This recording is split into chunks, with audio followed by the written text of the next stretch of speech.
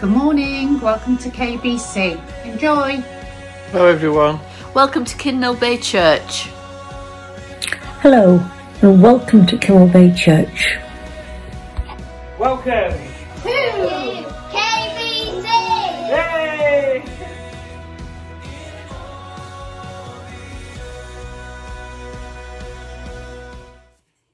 Hello everyone, and a very warm welcome to Kindle Bay's digital church service.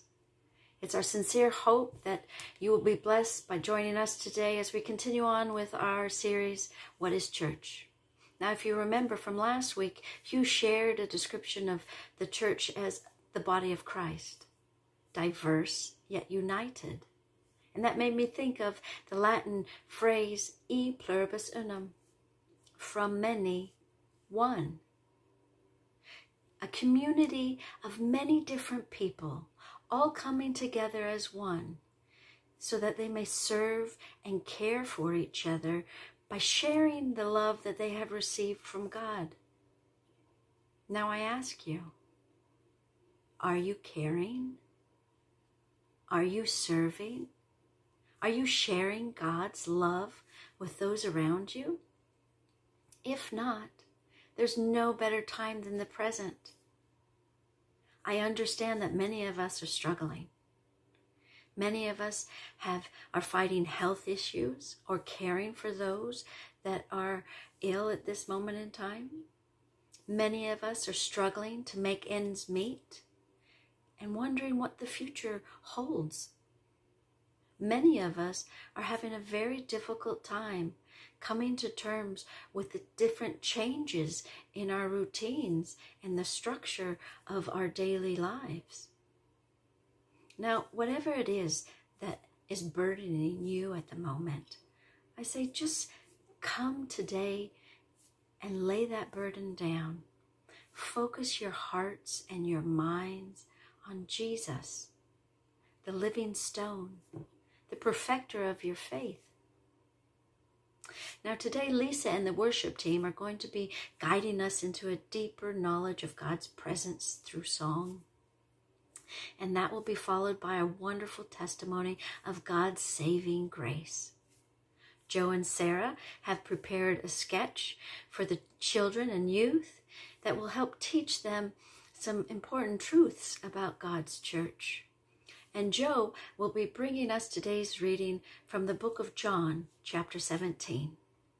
We have a few church members who have kindly agreed to share what church means to them. And Darren will be faithfully opening up God's word to us in his sermon today. It's my hope that God will open up your heart and your mind to what he wants to share with you today. And may you diligently listen and receive the blessing of seeking God together in this way. Enjoy the service. Lord, the light of your love is shining in the midst of the darkness shining. Jesus, light of the world, shine upon us, set us free by the truth you now bring us. Shine on me, shine on me. Shine, Jesus, shine, fill this land with the Father's glory. Blaze, Spirit, blaze, set our hearts on fire. Lord,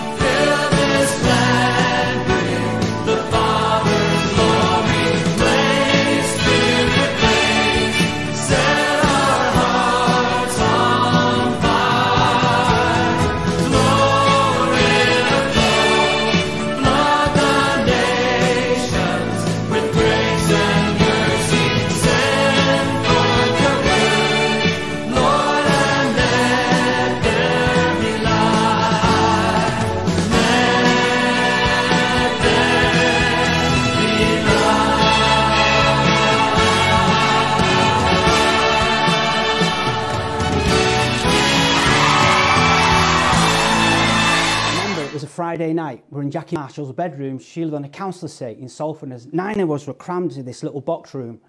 We're smoking cannabis and listening to Bob Marley and the Wailers. The windows are vibrating with the bass line. We've got money in our pockets. And we're getting ready to go to Manchester, as we did every weekend, clubbing. And one of the lads came in, he says, "Hey guys, I've got some heroin, who wants some?" And we all went quiet. And I remember the glimmer of curiosity in Craig's brown eyes. He was always the first to jump in. He said, "I'm up for it." Huey said, "I'm game." And everybody in the room had their heroin. And I was the last one out of all of us. They're going, "Come on, Woody, it's your turn." And I remember thinking, I don't want to be the odd one out. I don't want to be the only one not to take the heroin, because I want to know what it feels like. And I must say I said yes, of course. So you succumbed to peer pressure? I did, absolutely. I'm not blaming my friends. No. Because I'm responsible for my own choices. Of course. The pressure of my friends, because they'd all done it, and the excitement of it all, and, oh, well, I don't really want to be the only one not to. And that was the worst choice I ever made in my life, because then it was all downhill from there. Yeah. I became an addict. But I was once an addict. Absolutely. So tell us about the days that followed, and how bad did it get? And well, I met a woman who was 11 years older than me, and she was going out with a drug dealer who was well known in Moss Side, and I started to go out with this girl behind this drug dealer's back for quite a few months, really. And then everything changed, and the drug dealer found out, and we moved into a block of flats that are still there today in Moss Side called Meredith Court. And now I'm living in Moss Side. I'm with this woman who's 11 years older than me. She's got a lot of contacts. And by this point, I'd started to sell cannabis, very small time, and sell a little bit of amphetamines at weekends and LSD. But when I moved into that flat, now I had a base where people could come to buy drugs from. So they could come to my house or my flat any time of day, any time of night. So I started to make decent money.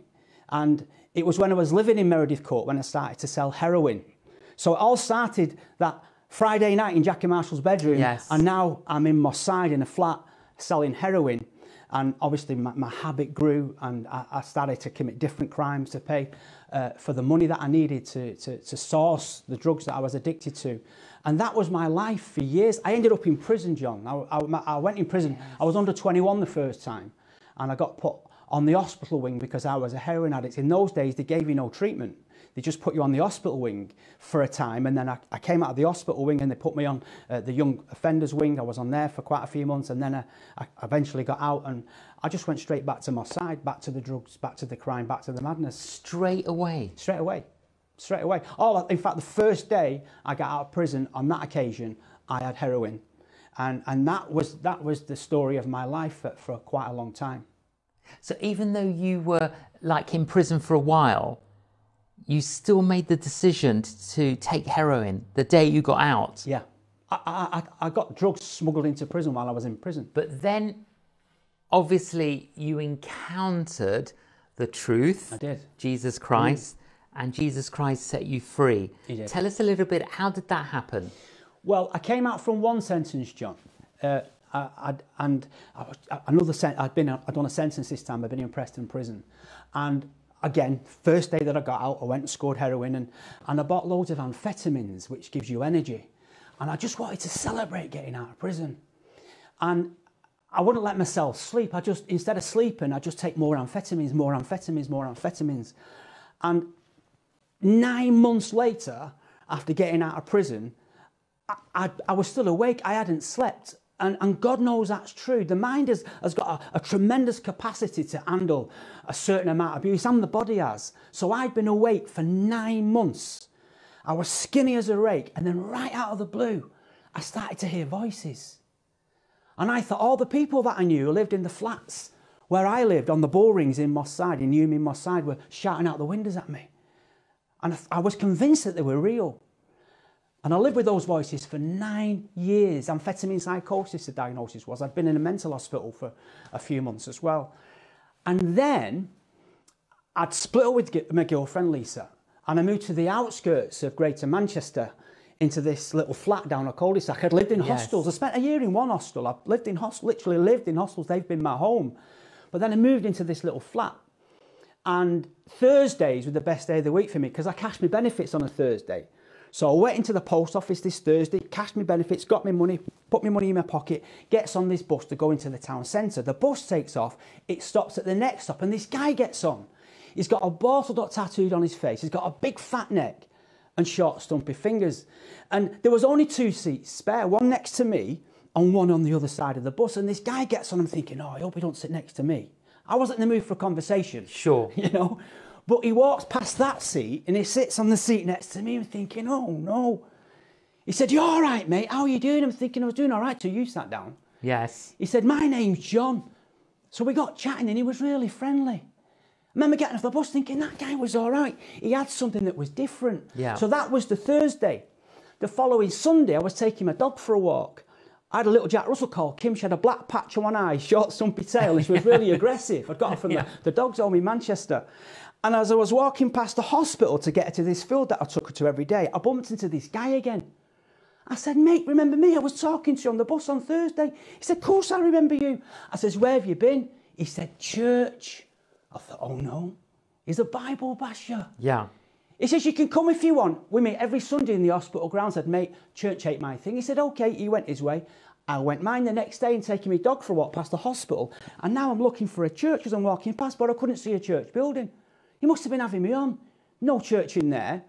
Wednesday was my first appointment with my new psychiatrist in this new area. Since moving from central Manchester to the outskirts, this was my first appointment with my new psychiatrist. His name was Dr. Samuel Yangi.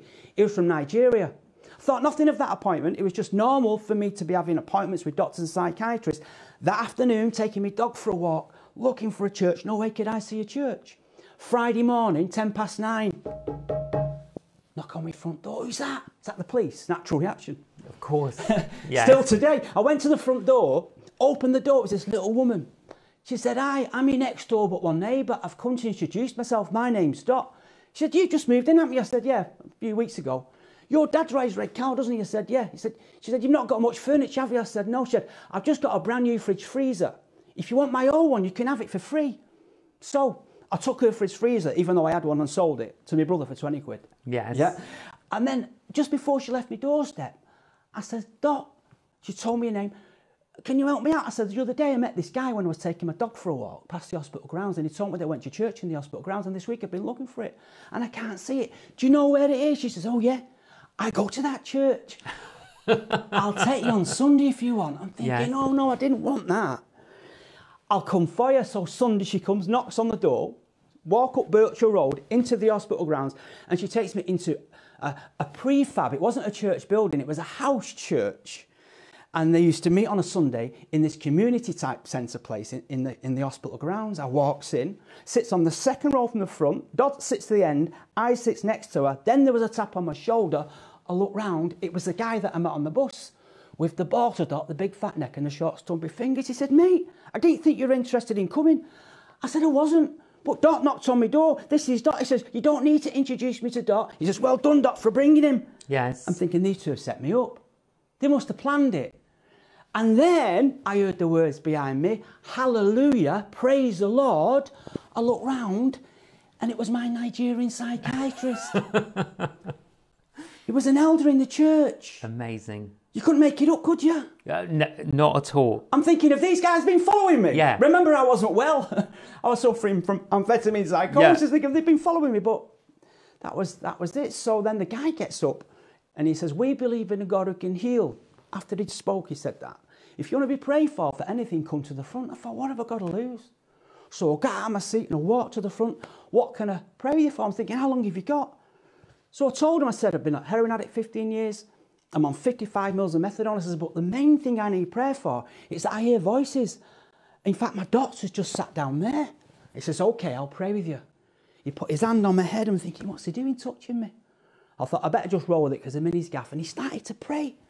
And as he started to pray, John, something happened. I was shaking as he was praying. And I remember as he prayed, he kept repeating a phrase after each prayer, in the name of Jesus. Yes. And he'd pray again and he'd say that again, in the name of Jesus. And as he prayed and repeated that phrase, I was shaking. I had tears streaming down my cheeks. I had a feeling inside like there was fire being poured inside of me. I'm thinking, wow, get your hand off me head. Wow. And then he said, amen. I'm thinking, what does that mean? So I opened my eyes and he'd sat down. I walked back to my seat and something had changed. Completely. Completely. That day I was prayed for in the name of Jesus and I was changed. And I'm with you today, 24 years later, still changed. 24 years clean. So I was once an addict and now I'm clean. So from that moment, you never took another drug? 4 weeks after. So I was on 55 after. mils of methadone. The next day I took 20 and then I went down 5 mils a week till I was on 0. I remember walking home, John, walking through the front door of my little flat, Yeah. closing the door behind me and standing in the hallway.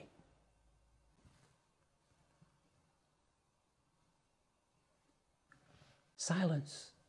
You heard no voices? First time in 9 years. No voices. See, that's got to be God. Yeah. Morning, Sarah. Morning, Joe. You okay? I'm fine. I was just reading the newsletter, seeing what we've missed and what's coming up. Oh, God, what's going on this week? On Monday, Tuesday, Wednesday and Thursday, there's Zooms for children and youth. That's a lot of Zooms. That is a lot of Zooms. There's house groups on Tuesday. There's food bank on a Tuesday and Friday. Prayer group on Thursday. Bible study on Wednesday. And there's meals being cooked and delivered from here on a Sunday. On a Sunday? On a Sunday. Oh. Well, where is everyone today? I don't know, it's getting a bit late. It is Sunday, isn't it? It's definitely Sunday. Yeah. Sarah? Yeah. There's no one on the sound desk yet. Oh, pushing it a bit, aren't they? yeah, that's what I was thinking. Joe, I don't think that's an issue because there's no one here to lead worship. It's alright, there's no one here to preach. That's not going to work, is it? Actually, there's no chairs out. There's no chairs for people to sit on. Joe, There's no people. I was about to say there's no people. Does that mean church isn't happening today? That's strange. Hang on. What did you just read? I said that on Monday, Tuesday, Wednesday, Thursday, there's Zooms for children and youth, that there's a prayer meeting on Thursday, there's Bible study on Wednesday, there's house groups this week, food bank and meals on Sunday. That's it. What's it? Don't you see? The newsletter, yeah. Sarah, the newsletter is telling us what's happening this week. Yeah. That is church. All the Zoom groups that we have during the week, Okay. that's part of church. All of the food bank, serving the community, the meals on Sundays, the Bible studies, the house group, all of these things are church. So even though we're not in the building, church is still happening. That's right. Church doesn't need to be in the building. The church are the people, and wherever the people are, whatever the people are doing, that is church. That does make sense. Oh, it's okay. Don't sneeze. It's okay. Just sanitize my hands. It's a bit like a box of tissues. Church is a bit like a box of tissues. Yeah. You're going to have to explain that one to me, Joe. Well, when I was about to sneeze, I took out a tissue. Yeah, you did. And the tissue would have helped me. Mm-hmm. But all the other tissues are still there, and that one's still standing up. Okay. So that's church.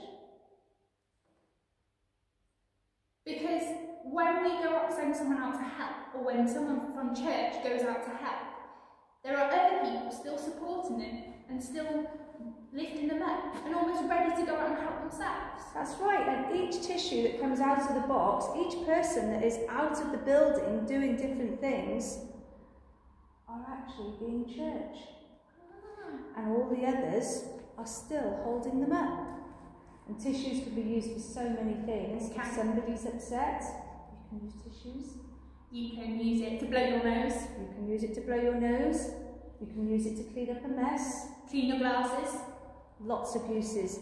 Tissues are very useful. But even more so, people as the church can serve in so many different ways and still be church. We don't need to be in the building. Right. I'll tell you what then, Joe, should we get home then so we can watch the service? That's a good idea. Ready? Race it.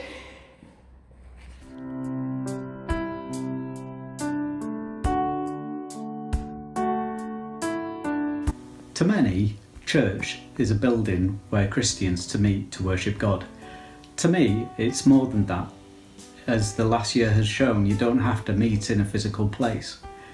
To me, it's a place where Christians can come together who know God as their saviour to worship and share fellowship with one another. And not only that, but to come along and care for one another, show love to each other and support one another. Church, as we've learnt over lockdown, is not the building that we go to on Sunday or the neighbour's house that we visit for home group. Church for me is the people that get up early to pray with me over the phone before I go to work. Those that light the candle for me and pray for me while I'm there. Those that make scrub bags and send me chocolate through the post. And encouraging texts. The neighbour that makes sure my parents are okay when I can't be at home and that they have everything that they need. The friend that goes for a walk with you, socially distanced, and then FaceTimes you in the evening and prays with you and chats and encourages you. These are the people that are the hands and feet of Jesus in our lives, who are lights for us and help us to shine brightly as well in our walk with Jesus. This is church. Church. What is church? In Gymraeg, eglwys. In Greek, ecclesia. So church can look like this, or it can look like this, or maybe like this, or my preference, this. So church isn't so much a location or a building, it's more who you're with and what you're doing. So it's an assembly of people who come together to worship and to strengthen each other's faith.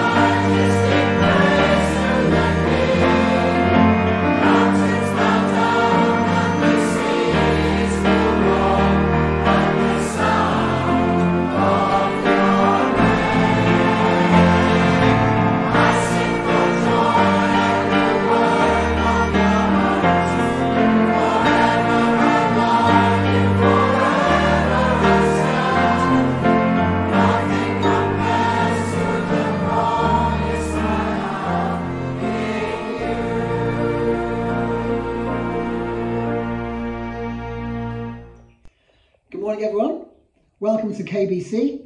I'm in the conservatory. It's freezing cold. The ice has just melted off the glass. Lisa's working from home and Lisa's homeschooling the boys from home. So I've been relegated. Gone are the days when I'm stood in a t-shirt enjoying the nice warm weather. That 6 months has gone quick, hasn't it? I'm going to take my hat off, but scarves are the new ties. So we're in our series, What is Church? Why are we exploring that question? Well, according to Geffen, church is when 6 men go up to a mountain hut and they listen to each other snore all night long. But we had a great time of fellowship, a great encouragement, and we met around God's word and had a fire together. But during the pandemic, lots of people have stopped and had time to reflect what is important in life. What's the most important things that we should be doing? And we have an opportunity as church to explore is what is the original design of the church? What's the most important things that we should be doing?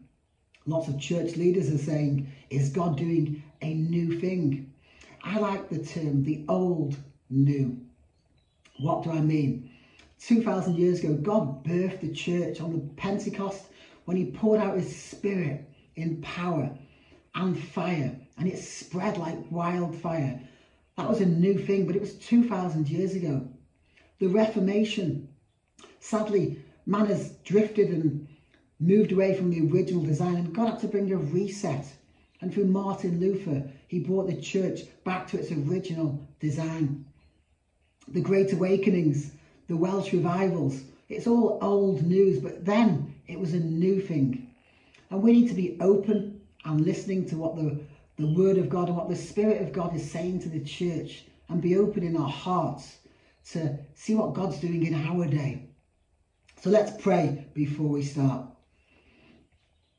Heavenly Father, we pray that as we come together to meet around your word this morning, we pray that you would help us to be open with our ears.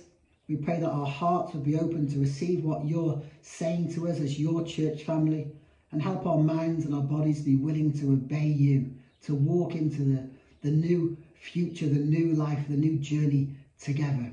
Help us to keep you central and to be always listening to what you're saying.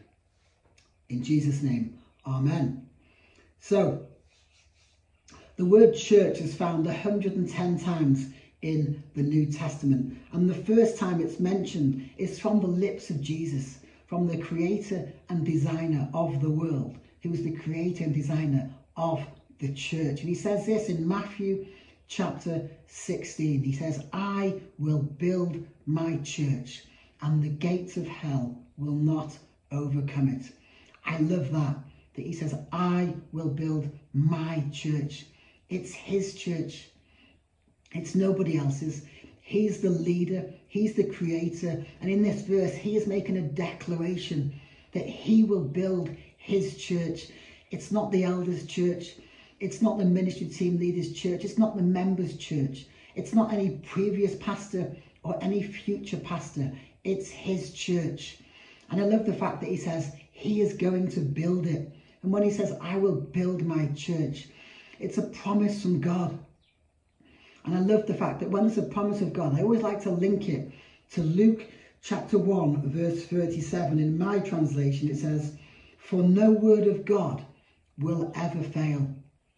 When Jesus says, I will build my church, he is going to build it, and he will fulfill that promise and that declaration. In China, just at the communist revolution, they kicked out all the missionaries and they tried to destroy Christianity. And it wasn't until a generation later that Christians got back into China. And there was a fear that the church had been completely wiped out, but it wasn't. It's now 100 million strong. The underground church is 100 million strong, if not more by now. God's church wasn't overcome. He continued to build it, and it spread. The word church in Greek, the translation is ekklesia. But what does that actually mean? Ekklesia, it means to be called out. To be called out, but to be called out with a purpose, to gather together. We're called out to be God's new community, called out from the world to gather together. As God's family, we're adopted into God's family. And in Matthew, we see that there's a declaration. In John 17, Jesus' longest prayer, he prays for the church. In the book of Acts, we see the birth and the spread of the church. And then in the letters, we have instructions of how the church should function, how the church should meet together, should worship together, how they should choose leaders, how they should operate in the gifts of the Spirit. But today I want to look at John 17, Jesus' longest prayer. So we're going to go to Joe Welch now, who's going to read those verses for us.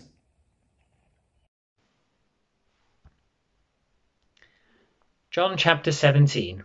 Jesus prays to be glorified. After Jesus said this, he looked toward heaven and prayed, Father, the hour has come.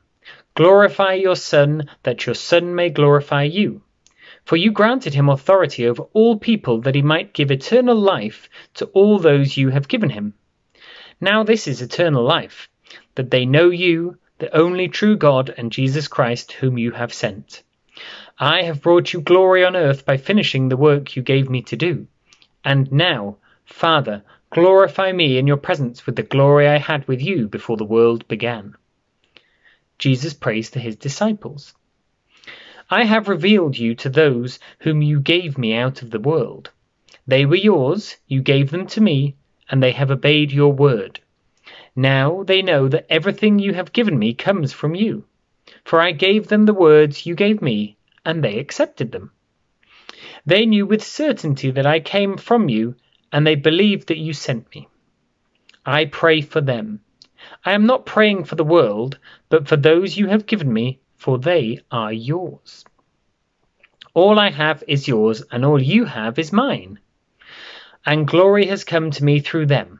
I will remain in the world no longer, but they are still in the world, and I am coming to you.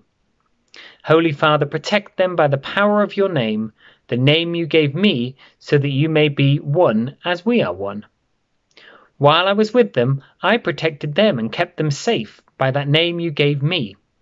None has been lost except the one doomed to destruction, so that Scripture would be fulfilled. I am coming to you now, but I say these things while I am still in the world, so that they may have the full measure of my joy within them. I have given them your word, and the world has hated them, for they are not of the world any more than I am of the world. My prayer is not that you take them out of the world, but that you protect them from the evil one. They are not of the world, even as I am not of it. Sanctify them by the truth.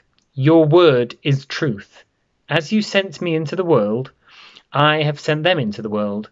For them I sanctify myself, that they too may be truly sanctified. Jesus prays for all believers. My prayer is not for them alone. I pray also for those who will believe in me through their message, that all of them may be one. Father, just as you are in me and I am in you. May they also be in us, so that the world may believe that you have sent me. I have given them the glory that you gave me, that they may be one as we are one. I in them and you in me, so that they may be brought to complete unity. Then the world will know that you sent me and have loved them even as you have loved me. Father, I want those you have given me to be with me where I am, and to see my glory, the glory you have given me, because you loved me before the creation of the world. Righteous Father, though the world does not know you, I know you, and they know that you have sent me. I have made you known to them, and will continue to make you known, in order that the love you have for me may be in them, and that I myself may be in them. Thank you, Joe. Jesus' longest prayer, and within that prayer we see some of the characteristics of what a true church should be. I have 3 points from this prayer. Point 1, in the verses we see glory and glorify mentioned 8 times, and verse 10 says this: and glory has come to me through them. Glory has come to me through them. One of our primary callings as individuals when we gather together is to glorify God. It's to bring him glory. I'm not an Anglican, but the Westminster Catechism, it says this, and it's quite good. It asks the question, what is the chief end of man? And it responds, the chief end of man is to glorify God and to enjoy him forever. So we're called out to meet together with a purpose. And when we gather together, it's to glorify God. When we worship together, it brings glory to God. People say to me, why is the car park in that church always full? What are you doing? We're worshipping and we're giving God the glory. We take our eyes off ourselves. We take our hearts and our minds off each other and we put them fully on him as the head of the church. We give him worship, thanks, praise, and that brings him glory. We're called to love one another. Jesus said this, as I have loved you, so you must love one another. By your love for one another, people will know that you are my disciples. Our love for one another as church family brings him glory. And we are called to act and to think like Christ Jesus. We're called to behave like him. Verse 4 says this, I have brought you glory on earth by finishing the work you gave me to do. Jesus brought glory to God by completing the tasks that he was given to do, and we bring glory to God by completing the tasks that each of us has been called to do. Each of us has been given specific gifts and is called to serve God with those gifts and to serve him with our lives and to complete specific acts of service that have been designed just for you in person. How we serve God, how we live out our Christian lives, how we speak, how we respond to people, how we act to our neighbours, our work colleagues, it all brings glory to God. How we come together, as Hugh said last week, as the body of Christ, in unity but diverse, that brings glory to God. When people see a family coming together, loving one another, that brings God glory. On a Sunday morning before the latest lockdown, we used to go in and we'd see Clarice and Julie peeling potatoes. And then during the service, we'd see Steve and Viv come in and Michelle and maybe some others. And they'd go out and they'd deliver food, a Sunday roast that's been prepared for those who are isolating, for those who are on their own, for those that are shielding. Acts of service that nobody sees brings glory to God.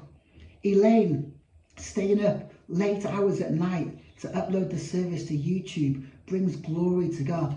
People serving in the cafe, people doing finances, people volunteering for food bank and going shopping, and all the small acts of service that nobody sees, it brings glory to God.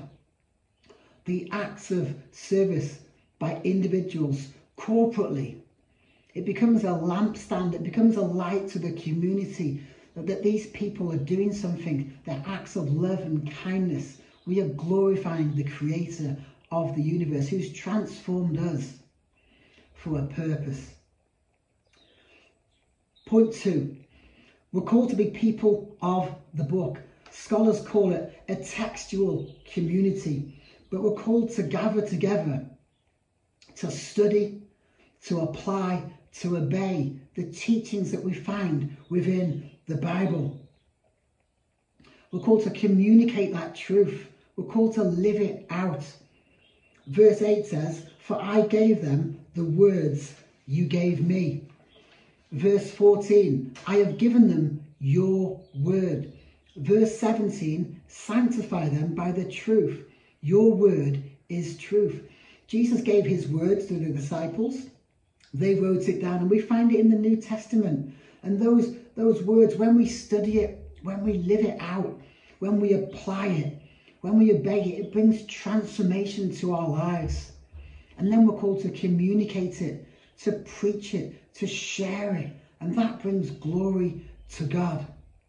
The early church saw this as a priority because it says They devoted themselves to the apostles' teachings. They devoted themselves to learning what the teachings were and to following it and to following Christ. And when we do that, it brings glory to God. I've been part of the KBC family for 21 years, part of God's family that meet together in Kimmel Bay. And I've been privileged to come under the preaching and teaching and the leading of 4 godly pastors: Tony Moore, Trevor Salmon, Gwyn Parry and Ben Lyons. And I'm thankful for those who have preached and teached faithfully the word of God, and the many other retired pastors and ministers as well that have taught God's word. And God's word needs to be central. It needs to be central as a definition of what the church should be. And the preaching and teaching of God's word needs to continue to be central of what we do. When we meet together to worship, to glorify, to study God's word and to hear what God is saying. We're called out to be a people who gather and to study God's word and to live it out. Point number 3, verse 18. As you sent me into the world, I have sent them into the world. We're called out together to be God's new community, to be God's family, to worship him, to glorify him, to follow him and to study him in his word. But then we're called to go back out. We're not called to just stay in. We're called to go back out to be a people on mission, to be people with a purpose. And sometimes, sadly, if churches stay inward looking, they miss the point of why we were called to be together. And sometimes people become Christians, and over the years they lose all their non-Christian friends. They isolate themselves, but that's not what we were intended to be. We're called to be in the world, but not of the world. But we're called to have an influence, to be a shining light. And it's a challenge to maintain and to build those relationships. Because I've heard somebody say, you can only speak into somebody's life when you've earned the right, when you've built bridges through relationship, through living your life out with people who don't know Christ yet. So we're called to always be looking outwards. We're called to be a people on mission with a purpose. And we're called to go. In Matthew 28, it says this: therefore go and make disciples of all nations, baptizing them in the name of the Father, the Son, and the Holy Spirit, teaching them to obey everything I have commanded you. We're called to advance. We're called to go out and to penetrate the society that we were called out from. And we're called to make disciples. And making disciples is so much more than just inviting somebody to church. It's so much more than just a one-time commitment. We're called to walk and to live out the Christian journey with people. We're called to do that through life's journey, to share the ups and downs and to guide people, to love people. It's a bit tricky at the moment walking closer with somebody because of lockdown and isolation, and we can still do that by Zoom and in house groups. And one thing I've been doing is going for a run once a week. From my house, we go with a friend who's become a Christian in the last year or so, and we run to the top of Rialto Hill. There and back is 11 miles, and we have a time of sharing, and I ask him, how are you getting on, and what are you struggling with, and we share the word of God. And then when we're running down the hill, it's a bit easier. We have a prayer time, and we just pray for the things that we're going through, and we enjoy God's creation. Unless it's snowing or raining in our face, then we just struggle on and get home. But it's a time of discipleship. It's a time of sharing and running through the journey of life together. I hope you loved the testimony at the beginning of today's service, when the guy that spoke to the man, he just met him on the bus, and he says, where have you been? He says, oh, I've been to church. You should come. He was bold and courageous with his faith, and he just invited somebody. And the testimony, as you've seen, he explores, he becomes a Christian himself just by somebody being bold and courageous. And Jesus said, I will make you fishers of men. Sometimes I get that wrong, and I think Jesus says, I will make you a fisherman. And I say to Leisha, I've been commanded to go and be a fisherman.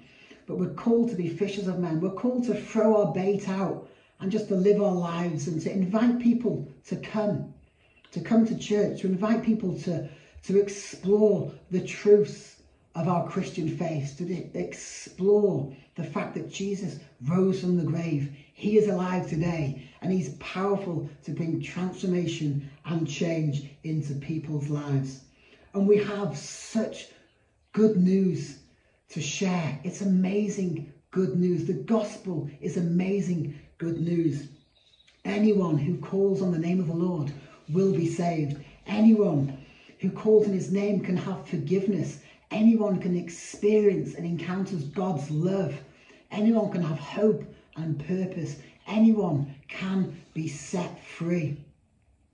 So we're called out to glorify God by the way that we live, by our acts of service. We're called to be a people of the book, to communicate the truths of God's word. But we're called to go. We're called to make a difference. We're called to be shining lights. We're called to invite people to come and to know Jesus for themselves and to make disciples. We're called to be a people of the book, and we're called to go and to make disciples. It's a challenge, but God wants us to be a people who are a vibrant community, full of life, full of the Spirit of God. When we meet together to glorify him, God makes us into a lampstand to our community, to our friends, to our families. And God equips us to serve him and to go and to see his church grow and expand and advance, one life at a time. Let's pray before we close and go back to Jennifer. Heavenly Father, thank you that we find the truths of what a church should be in your book. And Lord, open our hearts and our minds to hear what you're saying to the church. Help us to be obedient. Help us to be open to a fresh inpouring of your Holy Spirit, so that we can be equipped with power, with love, and with fire. And we can be equipped to go and make disciples, to be bold, to be courageous, and to share the truth of who you are, so that people will know you, so that people will be set free by your Holy Spirit. Lord, come and teach us and encourage us. And thank you that it is your church, that you will build your church and the gates of hell will not overcome it. Lord, we look to you as the leader and as the head of the church to fill us afresh with your Holy Spirit. Thank you that you can meet with us still while we're sat at homes in lockdown, that you can encourage us, that you can touch our hearts. Lord, help us to love one another as you have loved us. Help us to be considerate, to be caring, and to hear from you. Help our acts of service to bring glory to you and to you alone. For we pray in Jesus' name. Amen. God bless everybody. Look forward to seeing you all soon when we gather together and worship together and bring glory to him. Amen. Well, I hope that you've been blessed by what you've heard today, and that a few pearls of truth have been planted within your heart. A huge thank you goes out to all those that have made this service possible, and that includes everybody behind the scenes, as well as those who diligently pray for us here at KBC, and as well as all those that we serve in other countries and communities. May God richly bless you, and may you come to understand, as all God's people should, just how high and how wide and how long and how deep is the love that he has for you. Take care, and God bless. King of kings, majesty, God of heaven, living in me, gentle Savior, closest friend, strong deliverer, beginning and end.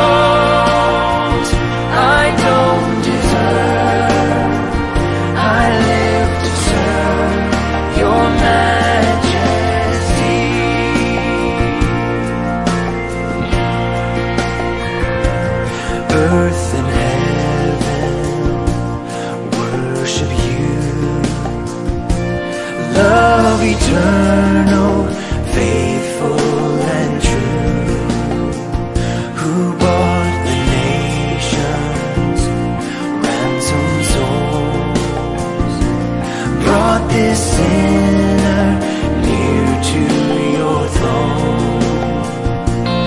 All within me cries out in praise, your majesty, I can but bow.